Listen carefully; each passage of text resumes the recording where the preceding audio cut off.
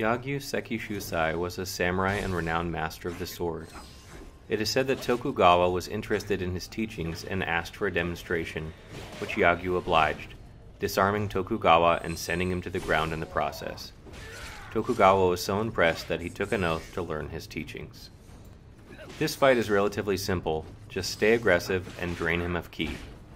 He doesn't hit hard, and some of his attacks can be interrupted if positioned properly. Don't be afraid to trade damage to speed up this fight.